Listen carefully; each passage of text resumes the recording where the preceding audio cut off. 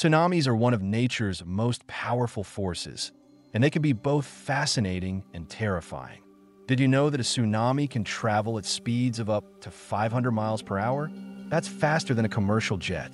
These massive waves are usually triggered by underwater earthquakes, but they can also be caused by volcanic eruptions or even landslides.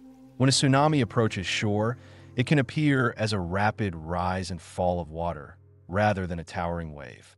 This phenomenon is known as a drawback, and it can catch people off guard. The first wave isn't always the biggest. In fact, subsequent waves can be even more destructive.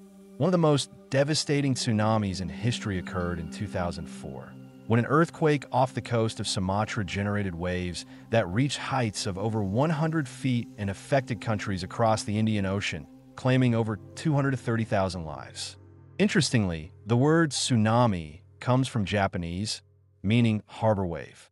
This is because the waves can cause catastrophic damage when they rush into coastal areas, often flooding harbors and towns.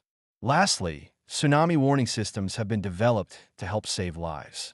These systems use seismic data to detect earthquakes and predict potential tsunamis, giving people crucial time to evacuate. Understanding these facts can help us appreciate the power of nature and the importance of preparedness.